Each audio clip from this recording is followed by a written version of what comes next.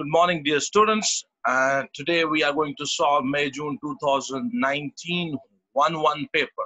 My name is Ferhan Mazher and the course we are studying is Physics 5054. Let's start the paper.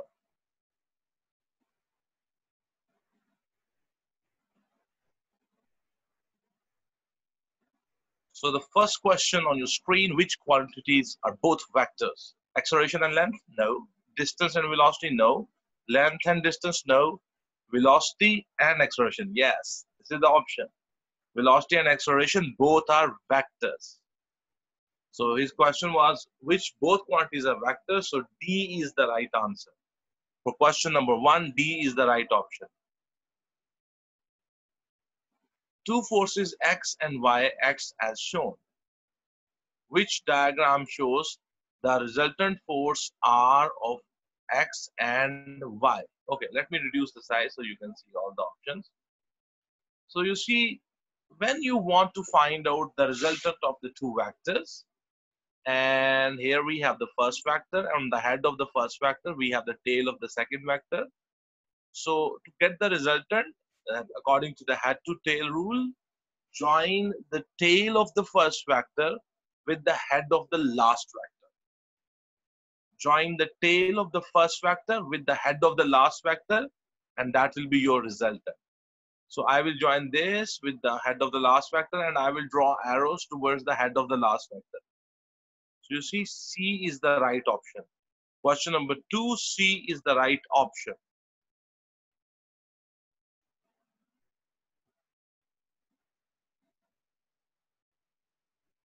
Okay.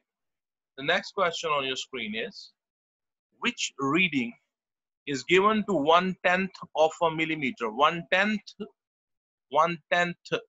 of a millimeter means that if measurement is in millimeters, after point you go to 1 decimal place. So if you have a measurement which is up to 1 decimal place and its unit is millimeter, that will be our answer. But the problem is that all the readings which are given here, they are in centimeters. Look at this, centimeter, centimeter, centimeter, centimeter.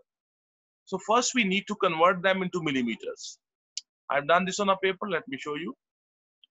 So on your screen, I hope you can see. Okay. So question number 1 is on your screen. Question number 3 is on your screen. 3.3 centimeter multiplied with 10 and it will be converted into millimeter. So it's 33 millimeter. 3.31 centimeter, it will be 33.1 millimeter.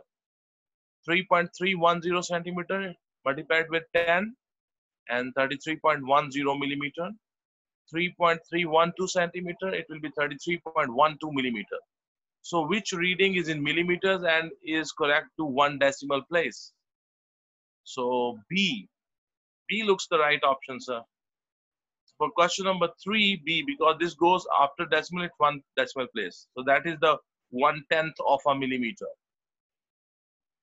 1/10 means after point, 1 place.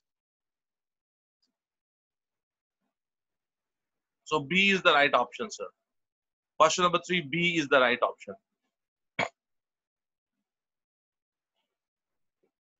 The magnitude of 3 different electric charges are given below. What is the correct order of size from largest to smallest? From largest to smallest. Okay. So this the units are coulomb. We have small m, capital M, and K coulombs. So K coulombs is kilocoulombs, and capital M means mega, and small m means milli. You know, mega is 10 raised to power 6 coulombs. 10 raised to power 6 coulomb. And kilo is 10 raised to power 3 coulomb. And milli is 10 raised to power minus 3 coulomb. Okay? So the first should be mega, then should be kilo, and then should be milli. So C is the right option, sir. C is the right option. For question number 4, C is the right option. Mega coulomb is the largest, kilocoulomb is the Then, and the smallest is millicoulomb. So C is the right option. Four of the gravitational forces that act between bodies in the solar system are listed below. P, the force on the moon due to the earth. Q, the force on the earth due to the sun. R, the force on the earth due to the moon. S, the force on the moon due to the sun. Which two forces are Newton's third law pair, action and reaction? You know, action and reaction is always between two bodies. For example, if you have moon and it exerted force on earth and the earth exerted force on moon. So the moon exerts, if the body A exerts force on body B, the body B should exert force on the body A. The forces should be equal in magnitude, but opposite in direction. So P, the force on the moon due to the earth, and R, the force on the earth due to the moon. That is a Newton's third law pair. So P and R. So the option looks B. Question number 5, B is the right option, sir. Let me reduce the size so you can see the whole question. A hot air balloon is traveling at constant velocity and is at a constant height above the ground. The diagram shows the only four forces acting on the balloon. Which statement is correct? Because the balloon is moving at a constant velocity, so the forward and the backward force, they are equal. So Y and W, they are equal. And it's also moving at a constant height. So upward and downward force is also equal. Z and X, they are also equal. So it means W and Y, they are equal, and X and Z are equal. So A is the right option. Question 6A is the right option. W and Y, forward and backward, they are equal because the constant velocity is constant. And X and Z are equal because it's moving at a constant height. So A is the answer.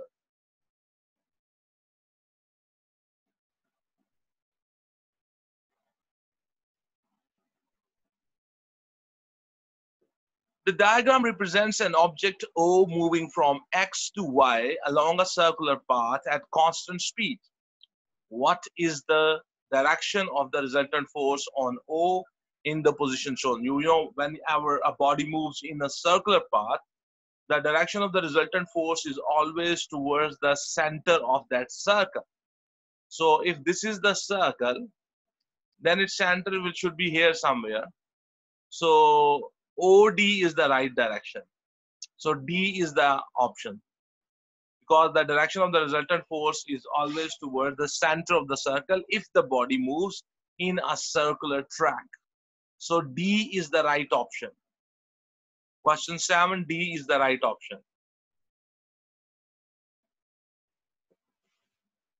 Question number 8. Four objects of different masses are situated in places with different gravitational field strengths. Which object has the greatest weight? You know, in every option, the mass and the G value is given. So you can find the weight. The formula is very simple. W equals to mg. So apply that formula. The mass is given, the G value is given. Just multiply them, you will get the weight. So then we will see, after calculating the weight for every option, then we'll see where the weight is greatest. I have done this on a paper. Let me show you. Okay, this is question number 8 on your screen. So weight mg, 3 into 10.4, and the answer is 31.2 Newton. 3.5 into 9.5, 33.73 Newton. 4 into 10.2, and the answer is 40.8 Newton. And 4.5 into 9.0, and the answer is 40.5 Newton. So the largest weight is 40.8 Newton. So it's probably the C option. So question number 8, C is the option. I hope you have understood. So C is the option for, and this mass and this gravitational field strength gives the greatest weight. C is the right option. Here we go. A uniform meter rule is balanced by a 4 Newton weight as shown. What is the weight W of the meter rule? So here you see, here we have a pivot. Here this force, 4 Newton force, the distance between the pivot and this force is 10 centimeter. This is trying to produce anti-clockwise turning effect about the pivot. The weight of the rule is at, here is the center of gravity. So here is its weight acting. Its distance from this pivot is 40 centimeter. So it's trying to produce clockwise turning effect. So the anti-clockwise moment and the clockwise moment, they are equal because they said that the rule is balanced. So from anti-clockwise moment equals to clockwise moment. 4 into 10 equals to W into 50. And from there, you can find the value of the W. I've done this on a paper. Let me show you that. So here we go. See, anti-clockwise moment is equals to clockwise moment. F1 D1 equals to F2 D2. 4 multiplied 10 equals to W multiplied 40. So W will be equals to 4 into 10 divided by 40, and the answer will be 1 Newton. So the weight of the meter rule is 1 Newton. Let me see here. So A is the option. Question number 9, A is the right option.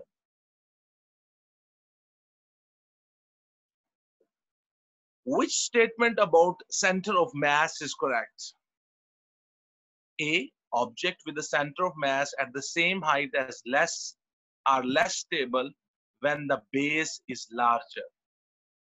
When the base is larger and the center of the mass has the same heights, they will be more stable. Objects with the center of mass at the same height are more stable when the base is larger. Yes, that's true. That's true statement. Objects with a higher center of mass and smaller bases are more stable. That's wrong.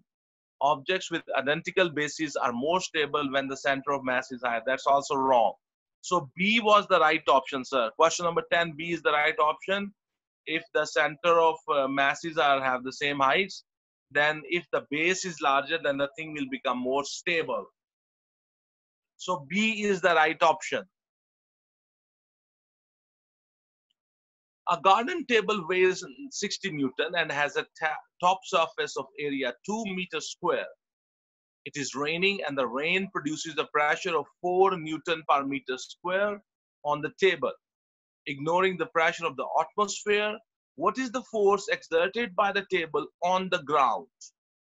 So the forces which are acting on the ground by the table is, one is the weight of the table plus the force which was produced by the pressure of the rain. So we can calculate that force. We know the area of the table. We know the pressure of the rain. I've done this on a paper. Let me show you. You see here on your screen. I hope you can see. Force of rain is pressure multiply area. You know, the pressure is force divided by area. So force is pressure multiply area. The pressure of the rain is 4 and the area of the tabletop is 2. So multiply them, you will get 8 Newton. So that is the force which is on the table due to the rain. And so the force on the ground by the table will be the force of the rain plus the weight of the table. So the 8 Newton plus 60 Newton, and the answer will be 68 Newton. So question number 11, the answer is 68 Newton. So D is the right option. Question number 11, D is the right option. I hope you have understood.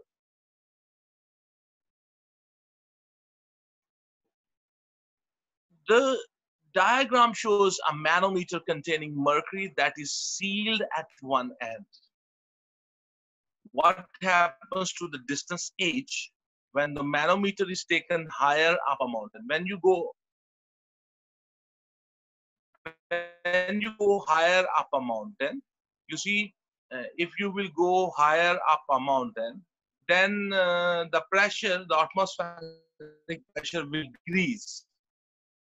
So if the atmospheric pressure will decrease, the difference of levels in both the limbs, that will also decrease. So the value when you go up on a mountain, the atmospheric pressure will decrease and this H value should also decrease. So yeah, A is the right option. Decreases because atmospheric pressure decreases with height.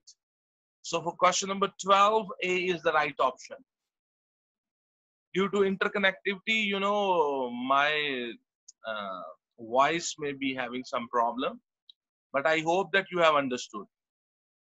This H gives uh, the the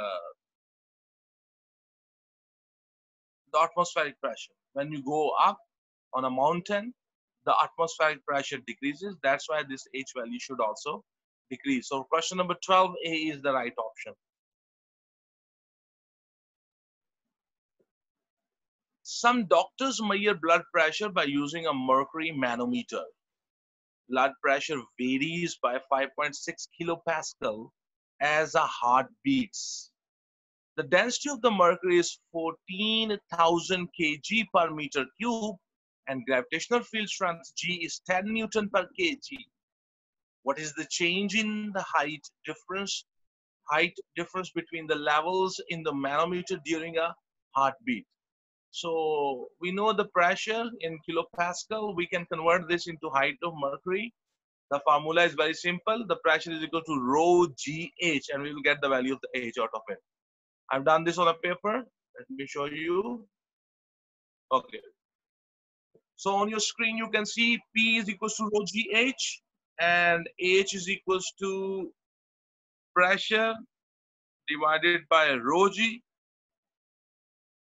Pressure is 5.6 expo 3 and the rho, which means the density, 14,000 and the G value is 10.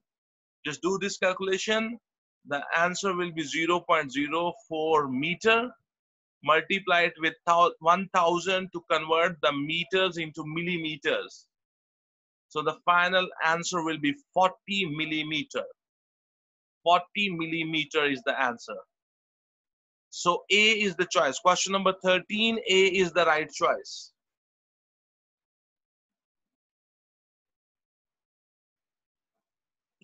The diagram shows a stationary fairground ride with 4 chairs of equal mass. Which chair has the most gravitational potential energy? That chair which has the greatest height from the ground has the greatest gravitational potential energy. And clearly, the seat A, its height is the greatest. So it will have the most gravitational potential energy. So A is the right choice. The gravitational potential energy is mgh. So it depends upon the height from the ground. So A is the right answer.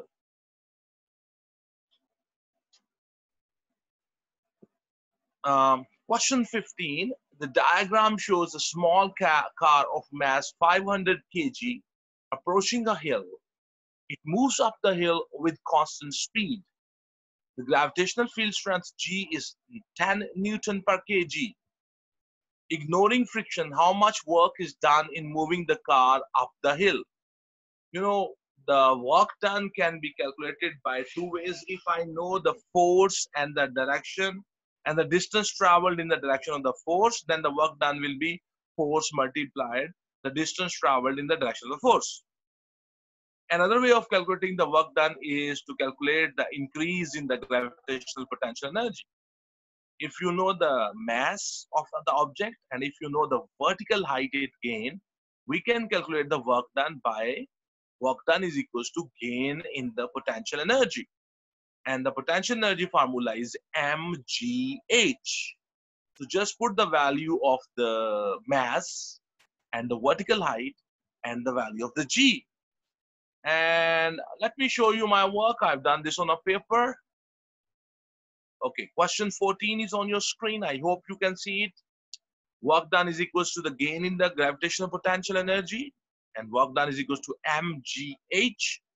M is 500 multiplied 10 multiplied 10. And the answer is 50,000, which means 5 expo 4 joules. 5 expo 4 joules. Let me see. 5x power 4 joules. So B looks the right answer, sir. Question number 15, B is the right option.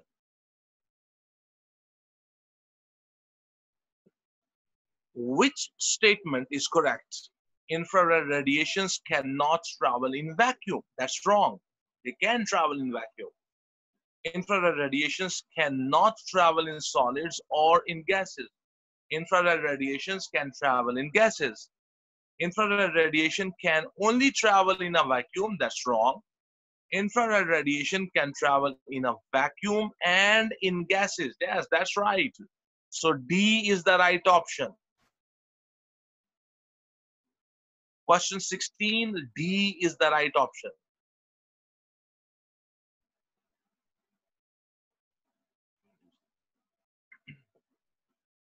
The diagram shows a set of operators used to determine the specific heat capacity of water.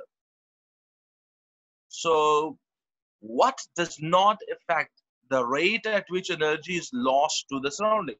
Insulating the container, it will reduce the rate of evaporation. It will reduce the heat loss to the surrounding. Placing a lid on the container, yes, it will reduce the heat loss to the surrounding. Polishing the outer surface of the container, yes, it will reduce the heat loss to the surrounding. Moving the thermometer closer to the heater, yeah, that is the thing which will not change the heat loss to the surrounding. So D is the option. It's an easy one. So D is an option which will not affect the heat loss to the surrounding. So D is the right option. Two thermometers X and Y contain different liquids but are otherwise identical. The thermometers are heated through the same temperature rise. The volume of liquid in thermometer X increases by more than the volume of liquid in thermometer Y. Which is more sensitive thermometer and which is the thermometer with a larger range? The X expanded more, the liquid in the X expanded more, so it will be more sensitive, and the other one has the larger range. So X will be more sensitive because the liquid in it expands more for the same change in temperature. So X will be more sensitive, and because the Y expands less, so it will have more range, larger range. So more sensitive is X and the larger range is Y. So B is the option. Question number 18, B is the right option, sir.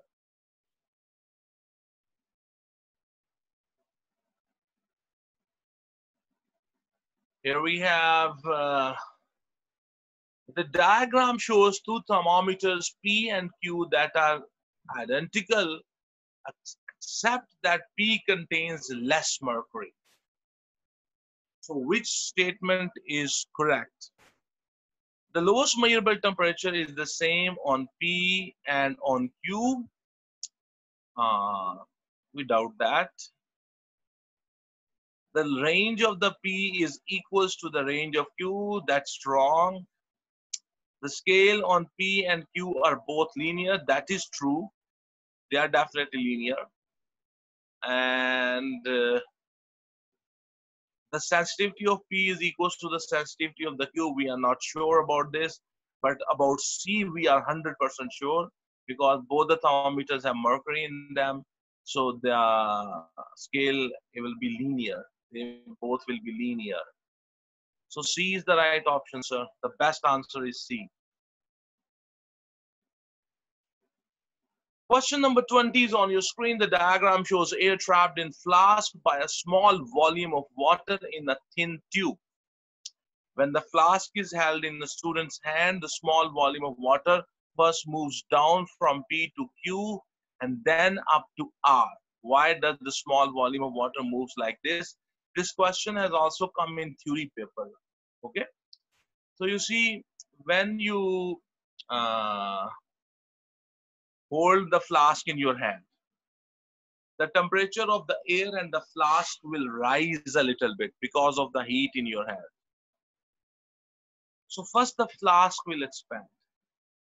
So the level of the that water drop in the when the flask will expand, that water drop will come down to Q.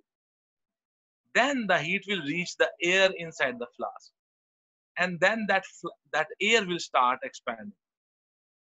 Now the expansion in the flask, because it's a solid, is less. But for the same rise in the temperature, the expansion in the air inside the flask will be much larger because air is a gas. It's gas, I mean. So it will have more expansion than the liquid. So when the air will start expanding, it will have much more expansion than the flask had. So the level of that water droplet in that tube will go up due to the expansion in the air, and the expansion has and the air has expanded much more than the flask. So the water level will go to the position. The flask expands and then the air contracts. That's wrong. The flask contracts and then the air expands. That's wrong. The flask expands and then the air expands less than the flask. No, that's wrong. The flask expands and then the air expands more than the flask. The flask expands and then the air expands more than the flask. That is the right answer. And remember, this diagram and this question also came in theory paper. And there you have to actually describe that the why the drop went up. Okay. So let's move to the next question.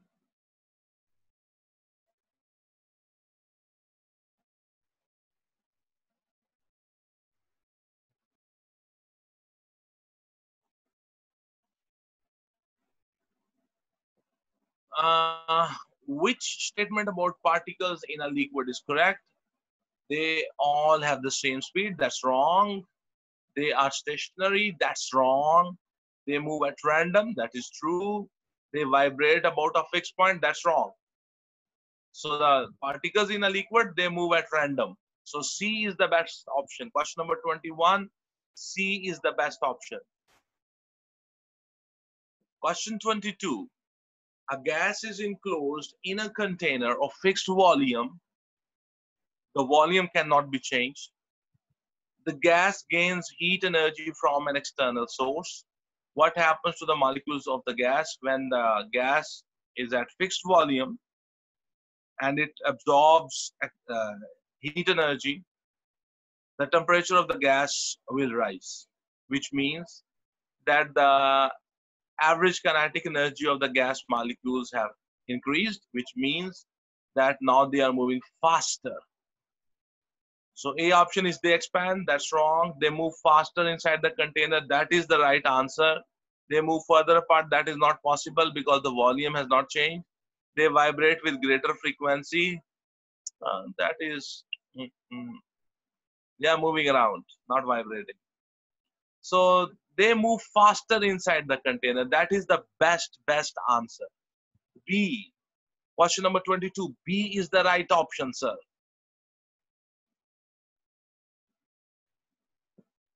Which waves are longitudinal? You know the sound waves, they are longitudinal. And ultrasound is also a sound wave. So that's why the C is the option. Gamma rays, light waves, X-rays, they all are transverse waves. Ultrasound is longitudinal wave. So C is the right option. Question number 23, C is the right option. A ray of light strikes a plane mirror at an angle of incidence of 20 degree. The angle of incidence is then increased by 5 degree. What is the new angle between the incident ray and the reflected ray? So let's check what is the new angle of incidence. It was 20 degree and then you increase it by 5 degrees. So the new angle of incidence is 25 degrees 25 degrees, not centigrade, sorry. So the angle of incidence is now 25 degrees centigrade. So what will be the angle of reflection? That will be also 25 degrees. Angle of incidence and angle of reflection, they are equal. So what is the angle between the incident ray and the reflected ray? Angle of incidence plus angle of reflection. So 25 plus 25, and the answer will be 50 degree. 50 degree is the right answer. So D is the right choice. Question number 24, D is the right choice, sir.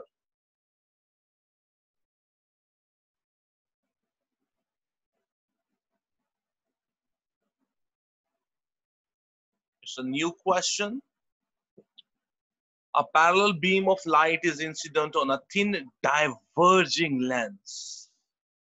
The focal length of lens is FL as shown in the diagram. So here we have two light rays which are parallel to each other, and they are going to pass through the diverging lens.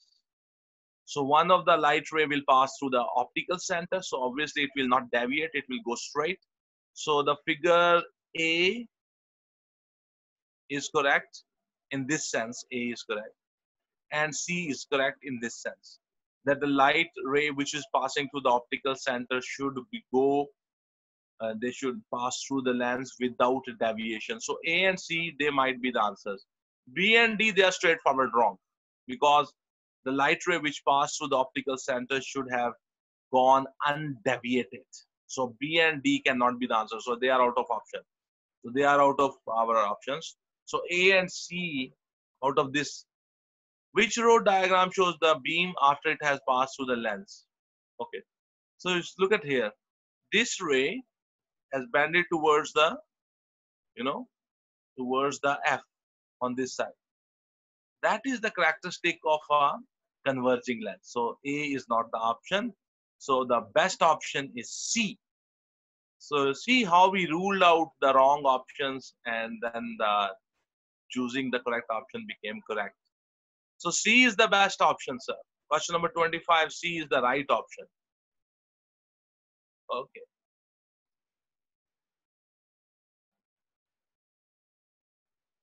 The following list shows colors of the spectrum, which list shows these colors in order of increasing frequency. We have made a code word for this, and that is Roy G Biv. Roy, ROY, G Biv, GBIV. Red, orange, yellow, green, blue, indigo, violet.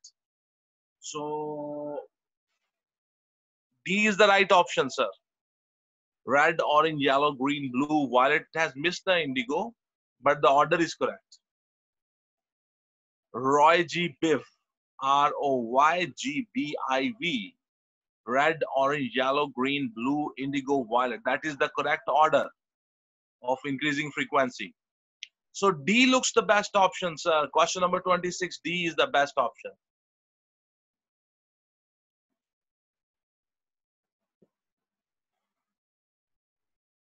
Four sound waves are displayed on the screen of a cathode ray oscilloscope.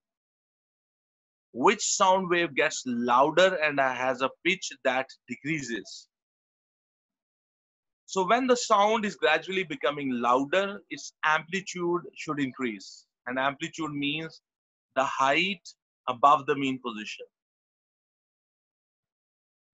So B and D, they both are becoming gradually louder because their amplitude is gradually increasing. So B and D, A and C, their amplitude is gradually decreasing. So A and C cannot be the answer. So B and D, they are the two options. Then he says that the pitch that decreases. If the frequency decreases, then it means the time period should increase. So the wave should the time period of the wave should gradually increase. So here you see, here the wave's time period is here, the time period here. The wave is completed in 2 squares, and then the wave is completed in 4 squares. So clearly here, the sound wave has, the wave I mean, has more amplitude, and its time period has increased. Time period, when time period increases, it means the frequency has decreased. It means the pitch has decreased. So B is the right option. Little bit tricky. Here we go. So here we have a question. A student investigates a permanent magnet by suspending paper clips from the magnet as shown. So here we have a permanent magnet and these are the paper clips. Which statement is correct? Each paper clip has a south pole at the top and a north pole at the bottom when suspended from the permanent magnet. That's wrong. Here we should have a north and here should south and then north and south and north and south. So the first statement is wrong. If the paper clips are made of soft iron, they become demagnetized when the permanent magnet is removed. That's true because soft iron is soft magnetic material, and when you remove it from the permanent magnet, they lose its magnetism very quickly. So B looks the good option, sir. Question number 28. If the paper clips are made of steel, they become demagnetized when the permanent magnet is removed. That's wrong because if they are made of steel, they retain their magnetism for a longer time. These more paper clips can be suspended from the North Pole. No, that's not true. On both ends of this bar magnet, it will have the same strength. So that is also wrong. So B is the right option. Question number 28, B is the right option. Here we go.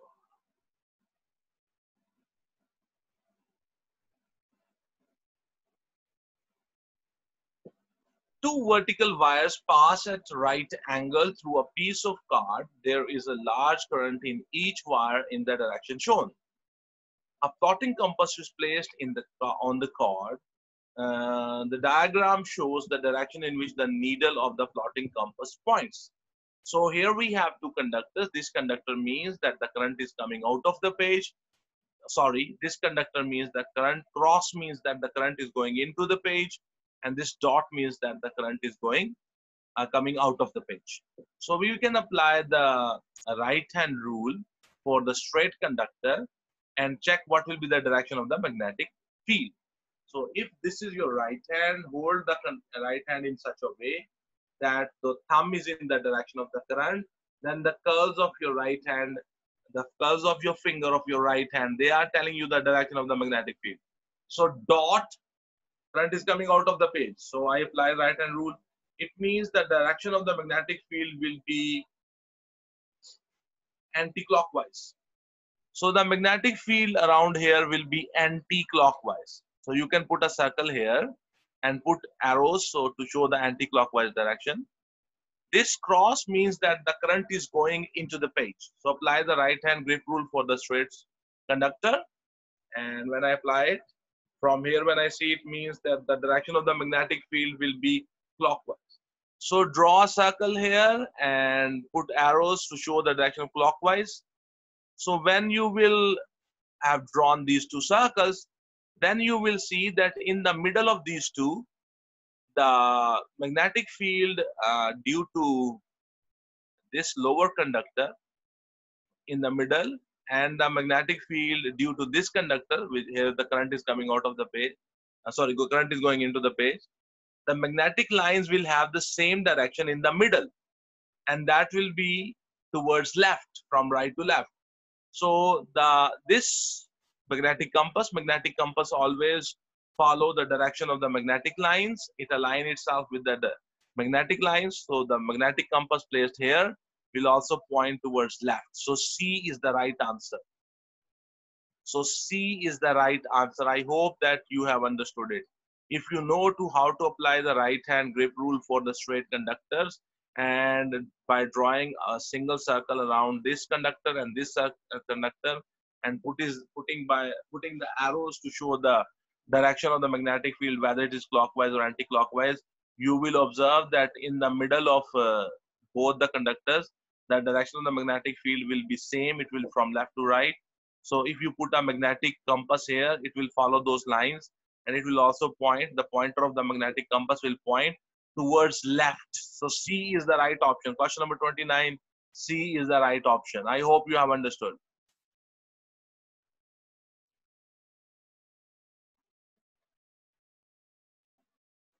Here we go.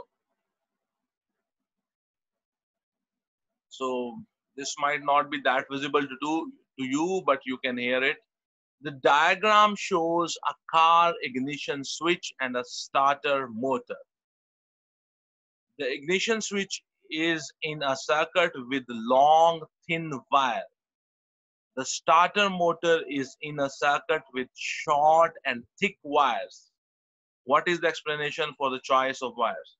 You see, this is the ignition switch. It has very thin wires, and the reason is it has very low current.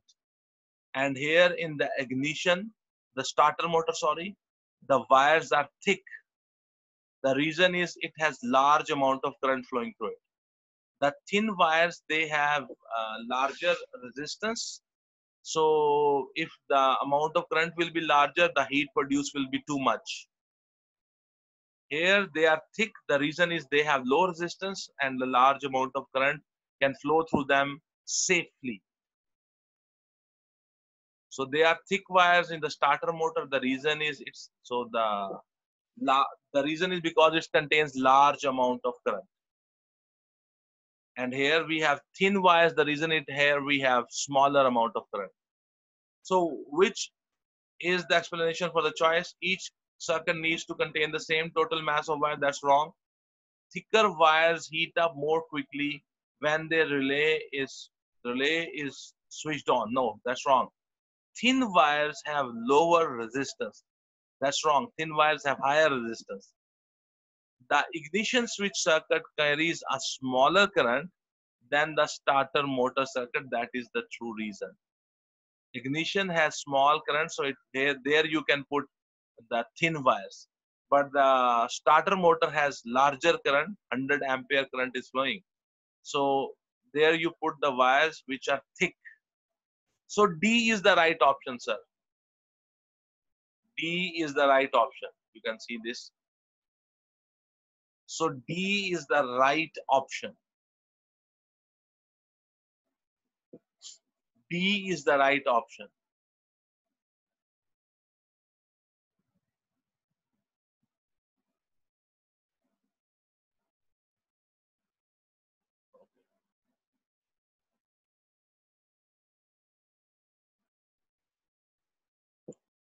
Question 31 is on your screen. The diagram shows some white plastic beads in a clear plastic box.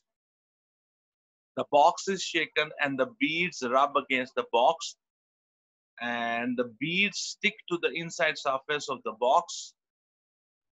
Which row is possible explanation for this? The reason is when you shake it, the plastic beads and the plastic box, the beads have rubbed against the walls of the plastic box and they are charged now.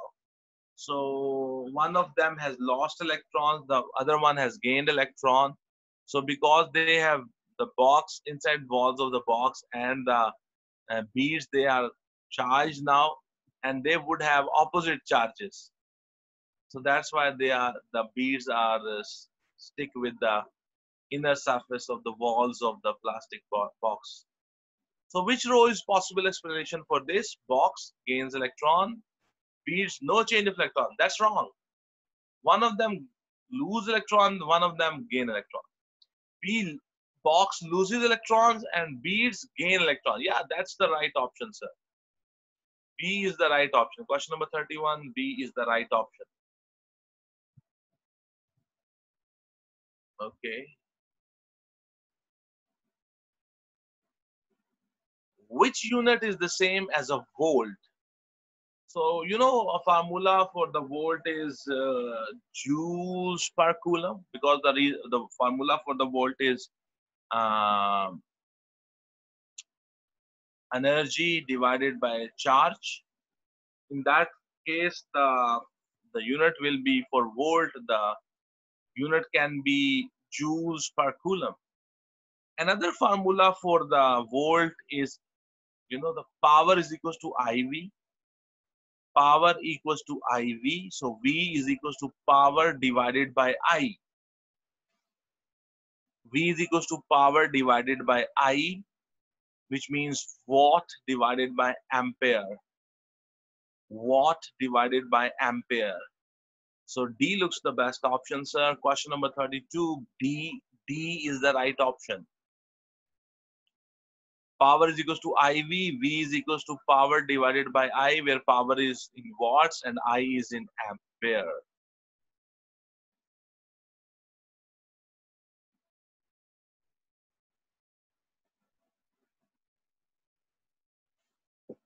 The voltage current graph for a metal wire is shown. What does the gradient of this graph represents here? On the y-axis we have voltage, on the x-axis we have current. If I will take its slope, that will be the change in the y divided by change in the x. That means change in the V divided by change in the I, and V by I is equals to resistance. So the gradient of this graph is equals to the resistance of the wire. Gradient of this graph is equals to the resistance of the wire. So D is the right option. Question number 33, D is the right option. This is the right option, sir. D, the resistance of the wire.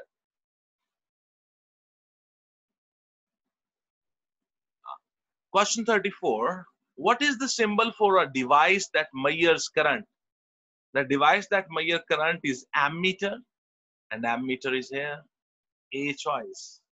Question number 34, A choice. Easy question.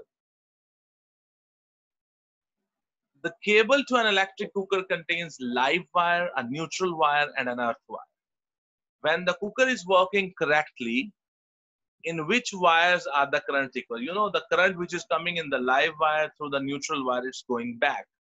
So there is no current in the earth wire in normal conditions. So the current which is coming from the power supply is in the live wire, and the same amount of current is going back to the power supply by the neutral wire. So the current in the live and the neutral, they are equal to each other. So D looks the right option, sir. The neutral and the live only. D, question number 35, D is the right option.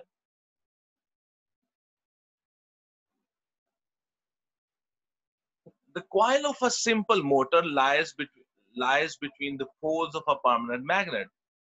The coil rotates about its axis when there is a current in it. What decreases the frequency of rotation of the coil? Increasing the number of turns in the coil, increase the number of turns of the coil, it will increase the frequency of rotation of the coil.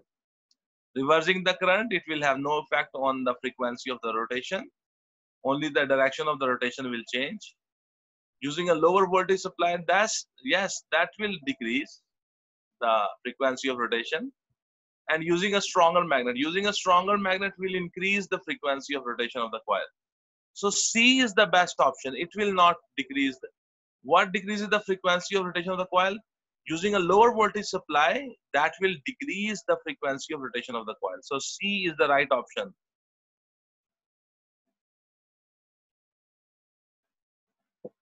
The beam of electrons travel through a vacuum. The beam passes between the poles of a magnet as shown. What is the direction of the conventional current and what is the direction of the magnetic field? You know, this is the flow of electrons. So the conventional current will be opposite to it.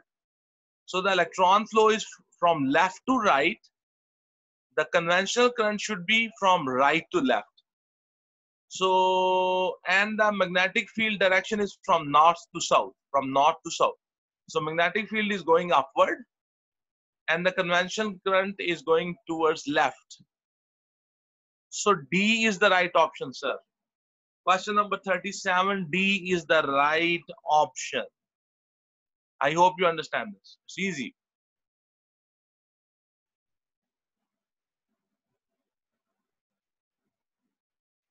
Okay.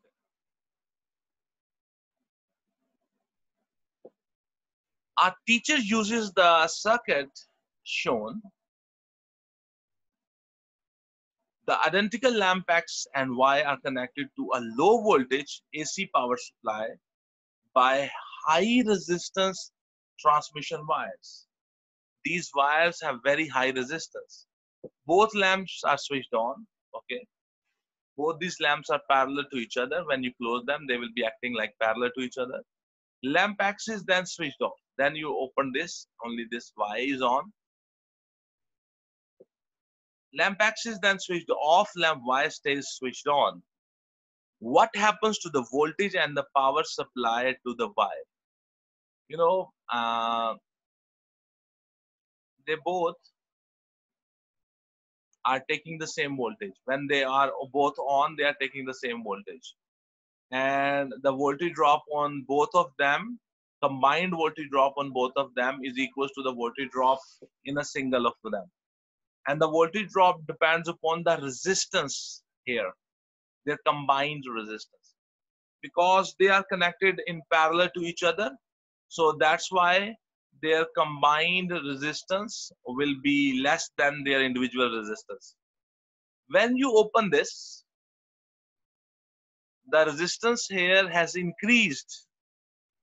You know, when you connect two lamps in parallel to each other, the combined resistance of parallel combination is less than the resistance of the smaller of them. So when you open it, then there is only lamp Y there. So its resistance will be more than the combined resistance when they were connected, X and Y, they were parallel to each other. So more the resistance, more will be the voltage drop here. So the voltage drop here will increase. The voltage drop across the Y, voltage drop across the Y should increase because its resistance is more now. Before it was in parallel with the X, so the resistance was low.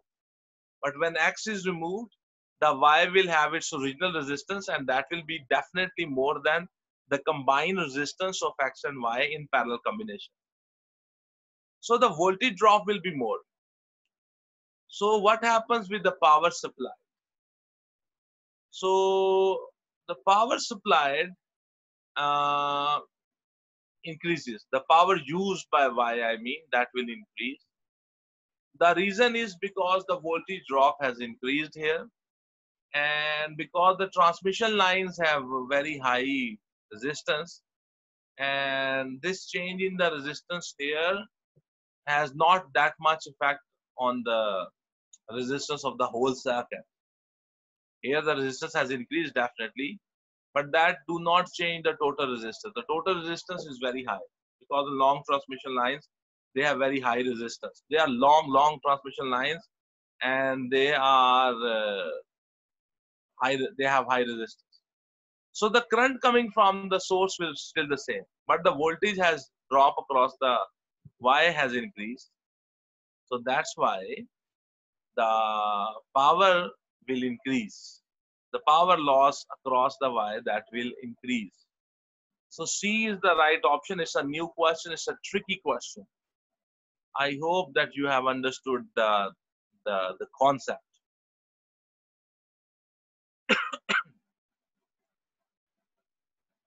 Okay, here we go. We have question number 39. A car battery supplies a current in one direction. A current in the opposite direction recharges the battery. Which circuit recharges the battery using an alternating current supply and a diode? The battery will be charged when the current will enter from the positive terminal of the battery. The battery will charge if the current enters the battery from the positive terminal of the battery. Okay, so where in these diagrams the diode will allow current towards the positive terminal of the battery? A choice. If the current will flow in this direction, this diode will forward biased with regard to that current, and it will let the current come here, and it will recharge the battery. Okay, so A is the right option. Here we go. Here we have question number. Okay. Question number 40 is on your screen. A neutral atom of boron contains 5 electrons and 5 protons. The nucleon number, mass number of the atom is 11. How many neutrons are there in the atom? Number of neutrons are equals to nucleon number minus proton number. That's 11 minus 5. The answer is 6. So number of neutrons are 6. So, yeah.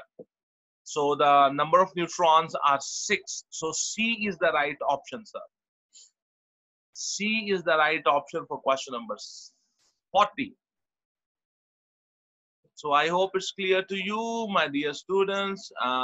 Today we have done May, June, and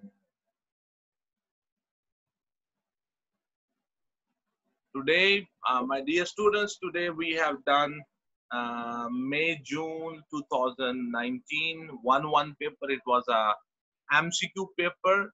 The course we are studying is Physics 5054. My name is Ferhan Mazher, and I hope that these videos are helping you in preparing for your O-level exam. Thank you very much, and have a good day, and God bless you all. Thank you.